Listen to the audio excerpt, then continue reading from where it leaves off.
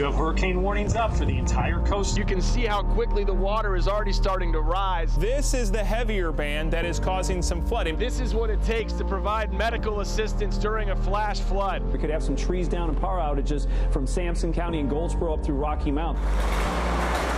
I'll admit it, I was scared. Really a pretty amazing and unbelievable experience and sensation. It's been all day pounding our coastline and frankly pounding central North Carolina as well. This is the back end of the hurricane. The strangest report I saw, and this tells you how big this storm is, Canada issued a tropical storm warning.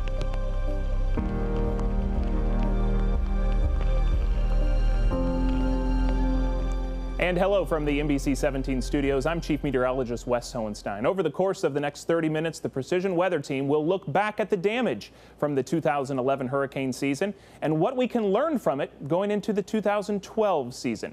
Now, hurricane season officially started June 1st, but the season actually began much earlier. Already, we've had 2 named storms. Of course, that includes Tropical Storm Beryl, which hit North Florida early on Memorial Day morning, snapping trees and knocking out power like most storms, but also causing some flooding, mainly because of its slow movement and heavy rain. A few days later, Beryl made its way to North Carolina, though only as a tropical depression, bringing heavy rain and not much else to the NBC 17 viewing area. It did serve as a good reminder, though, that hurricanes have the ability to impact every county in our state. Of course, the damage from that storm, minimal compared to the one hurricane that hit North Carolina last year, Hurricane Irene. The storm crashed into the coast of North Carolina on August 27th, causing hundreds of millions of dollars in damage. By the time the storm had finished its trek up the East Coast, it was blamed for 49 deaths, 6 of those in our state. It also caused an estimated $15.8 billion in damage to the United States. And meteorologist Jeremy Baker was on the coast when Irene hit and recently went back to see how recovery efforts are going months later. Currituck Sound on a calm spring day. Boaters out boating, people enjoying the view, fishermen with their lines in the water, and the water where it's supposed to be, unlike last August. You can see how quickly the water is already starting to rise. Water rushed over this roadway near a community called Collington, flooding Judy Beasley's store with 41 inches of water. We spent 10 days cleaning the mud and dumping all the merchandise. In its place, new merchandise and paint and doors that are once again open. We're up and running. Everything's been redone and we're ready for business. And so far, the year has started out really well. Just like most of the rest of Dare County. The community has recovered very well. We're a very resilient community. Resilient, yes, but a little stubborn? Possibly. Not everyone left when they were warned to. I stayed and it was fine. It was just windy. We didn't even get any flooding and I live in this area. Maybe she didn't get any flooding around her home, but in other areas the water came far inland. Almost up to the bypass. It was pretty bad. I'm about 2 blocks away from the Sound, which is directly behind me, and during Irene the water came in so fast and it was so deep that, believe it or not, you didn't see cars in these streets, but instead schools of fish. We were watching fish swim.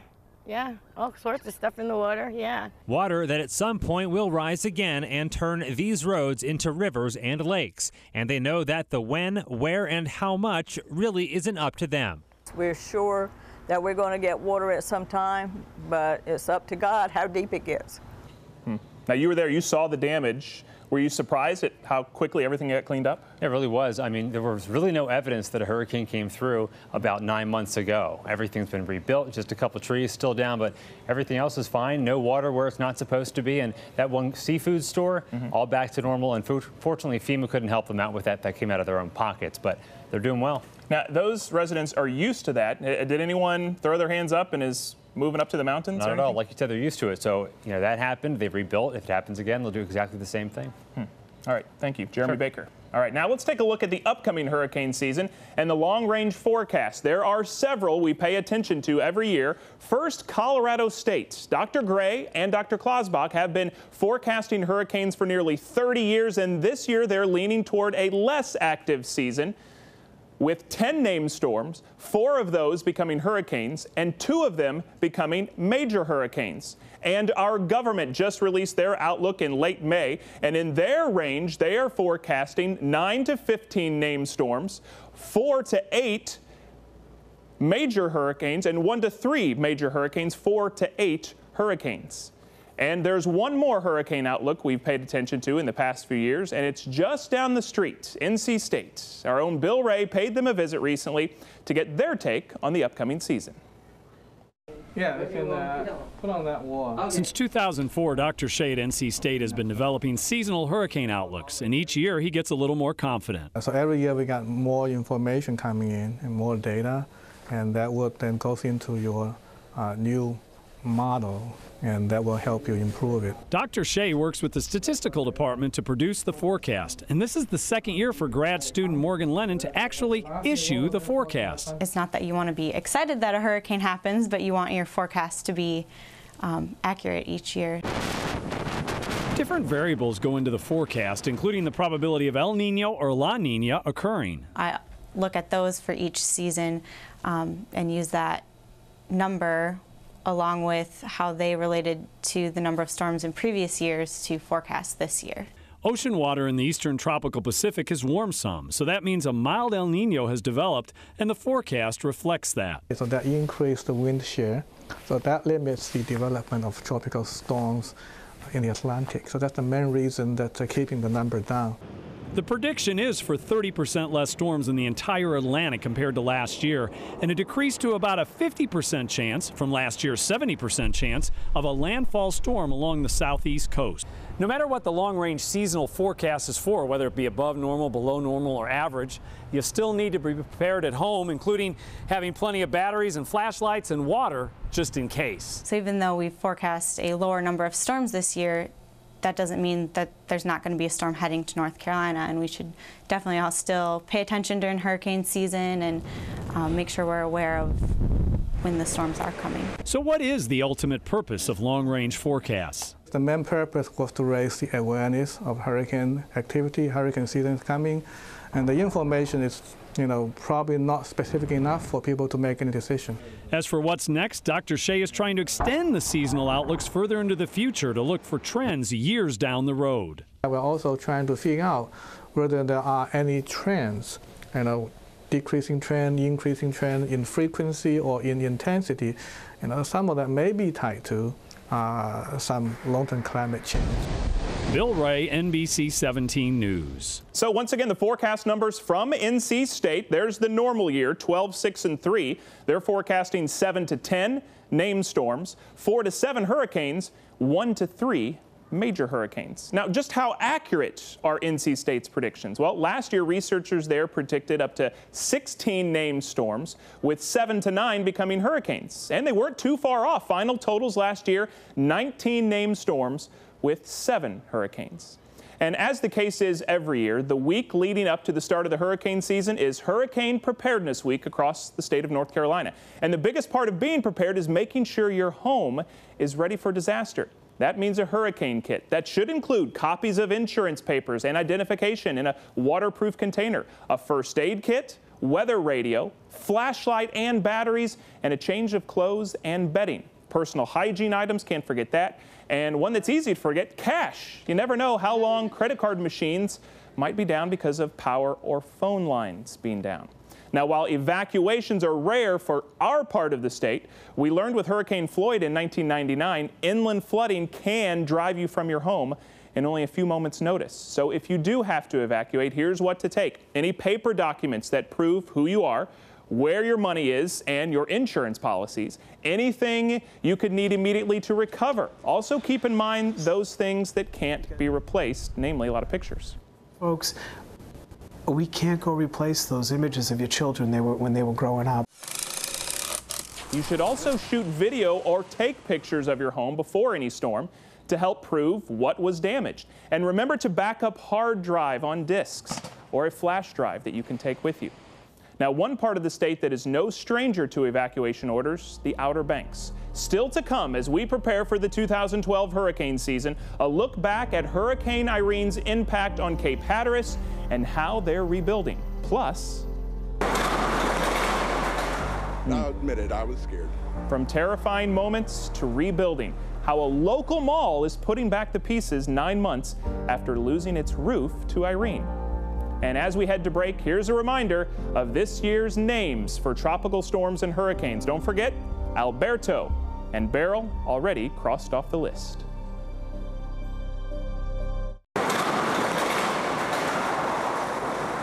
Now, this is exclusive video we captured last August showing the roof collapsing at the Berkeley Mall in Goldsboro. This was after the initial collapse that was caused by wind breaking a wall. Now, our Justin Quisenberry went back to the mall to see how rebuilding is going and what lessons have been learned. Walk in Lindell Williams' shoes, and you'll find yourself at the Berkeley Mall nearly every day. By coming out here exercising every day, I've seen it revived. He was supposed to be here for an August 27th event, the day Hurricane Irene collapsed the roof. I was just glad that I wasn't here and nobody was hurt. The mall manager closed the mall that day in anticipation of Irene. She probably saved some lives. Security Supervisor Paul Anger says he was the only person at the mall that day. Yeah, this is about where I was when it came down.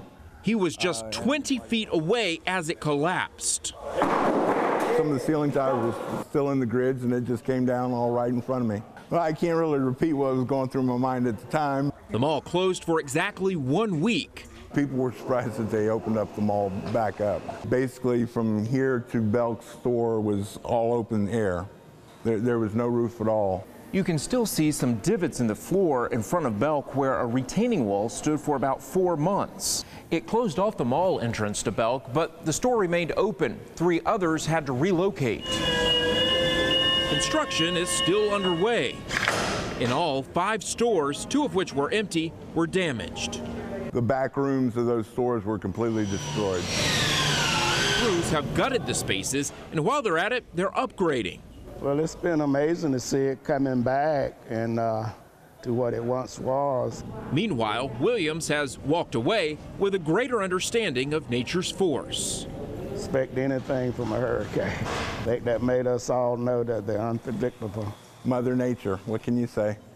Just pray that it don't happen again.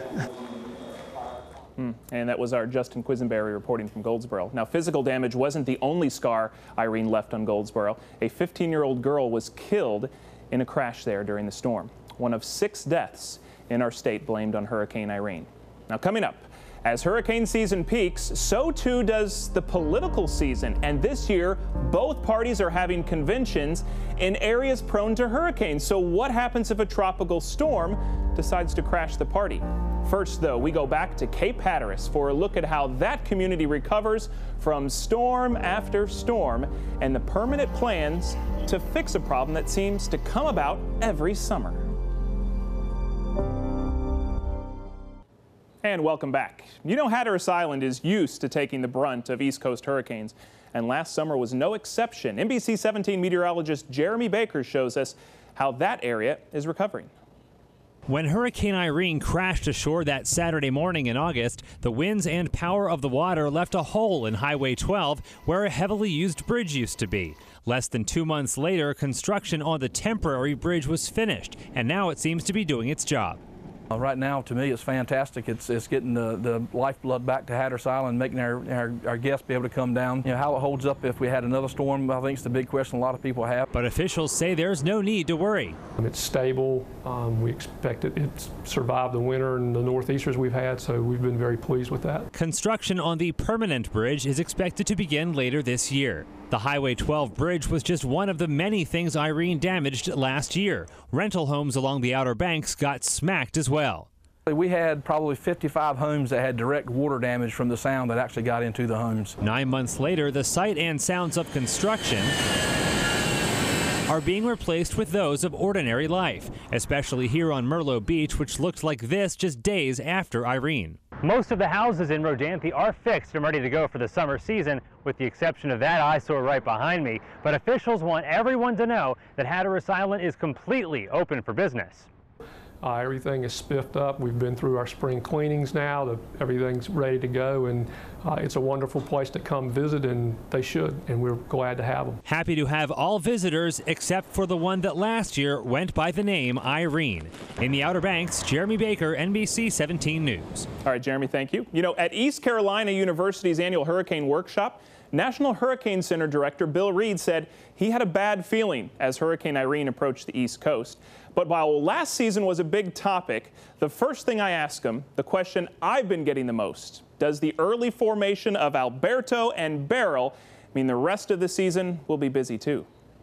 You look back at the years where we've had early onset in May, there's not really a correlation in the number of storms that you've had in the season. It doesn't really portray what the bulk of the hurricane season will be August, September, October timeframe. So maybe we won't have to worry about a record-setting hurricane season this year, but there will be some worries in North Carolina and Florida when the Democratic and Republican national conventions come to Charlotte and Tampa. Tampa Convention Center's in a Cat 2 evacuation zone, so and they're having it the last week of August. It's going to be a monumental task if the threat occurs because they're in an evacuation setting, whereas the folks in Charlotte, it's protecting people in place if you have an inland effect like a Hugo. Hugo, of course, hit the Carolinas more than 20 years ago. But last year, the big storm for us and the entire East Coast was Irene. And from Miami, they knew it was going to be a big deal. This track's going to cover 50 million people. It's going to be a long 3-day slog as this thing goes north. That 3-day slide led to more than $15 billion in damage up and down the East Coast. Damage that in some parts of the state is still being rebuilt. And it's not just people's homes, something the director thinks might require some more thought. It's not just the cost of the house. Like you pointed out, infrastructure, roads, bridges, fire, police, anything that goes to making a community safe, that becomes a taxpayer-based thing, not just the homeowner who says, I can pay for my own house to have it built. And in our economic times, that's becoming a discussion we need to have. And you know, a week after that conference in May in Greenville, Bill Reed retired. So we wish him all the best in his retirement and welcome Dr. Rick Knabb to the helm at the National Hurricane Center, who some of you may know as the hurricane expert at the Weather Channel the past few years, but he also spent many years before that at the National Hurricane Center. All right, now you heard us ask the director about the political conventions coming this summer, both to hurricane-prone areas. The Democrats will rally in Charlotte the first weekend in September. And while Charlotte is hours from the coast, an analysis shows since 1850, almost a dozen storms have gone through Charlotte in the first week of September. That's one every 14 years. The last time it happened, 1999, 13 years ago. Charlotte, though, says they have an emergency plan in place that includes the Secret Service. All it takes is for a really fast-moving storm that carries those high winds that could really damage and shut Charlotte down again very easy. Now, the Democratic National Convention Committee says the president's acceptance speech at Bank of America Stadium will be rain or shine. So what about the GOP? Their convention is expected to bring 50,000 people to Tampa, Florida at the end of August, just 2 weeks before the traditional peak of hurricane season. On top of that, every location for the convention is right in the middle of an evacuation zone. That means any evacuation would need a fleet of vehicles. Would we have to find additional vehicles to move some of the folks that don't have access to cars or taxis? Probably so. We're ready to respond to whatever is happening. Among those vehicles that would likely be evacuated, 300 charter buses already on hand to shuttle the delegates around town. The Democratic National Convention in Charlotte will be the first time the state gets to use one of its newest resources. Next, we get an inside look at the brand new State Emergency Operations Center, and we'll show you how it will respond to disasters in the future faster and more efficiently. You know that feeling you get after you buy a new car, can't wait to drive it, or you get a new phone, you can't wait to check out all the features? Well, that may be exactly how Doug Hoyle, the North Carolina Director of Emergency Management, feels with a brand new operation building in Raleigh. He recently gave me a tour of the new facility and talked to us about how it could help this hurricane season. We're excited about having new stuff, and certainly we believe that it will benefit the citizens of the state of North Carolina when we do have to activate and use it. But And that but is a pretty big exception. You see, in order to fully use the new facility, there would have to be some kind of disaster requiring activation of the state's emergency management department. Something the director definitely doesn't want, but something that's going to be a lot easier now that they've moved out of the basement of the 50-year-old administration building downtown. The biggest improvement is the space alone. I mean, just to give us room to house all the people that come together. When we have a big disaster, it's not uncommon to have 200 or 300 people doing work in the State Emergency Operations Center. And it's not just the state's emergency operations that live in the new building, opened in February. The State Highway Patrol and the Department of Transportation Operations Center have a major presence, as well as the National Guard. Inside, there's a major briefing room, both for government officials and media. The governor has an office, and there's even a locked communication room we weren't allowed in, with secure lines to Washington, D.C. Sounds like a lot, but it was only last year that many of those functions were in use all at once. We were still recovering from the tornadoes that occurred in April. So our operation was spinning down from the tornado, response, but that's what a lot of our commitment was still dealing with April tornado issues. And along comes a hurricane, and we spin right back up. In fact, FEMA had just left. They turned around and came back. And now the 2012 hurricane season is here.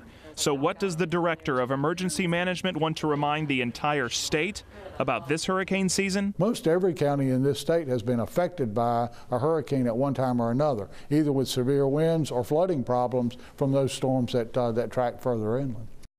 Now, the EOC already knows when they will activate for the first time and get to fully use their new facility. That's this September, when the Democratic National Convention is in Charlotte.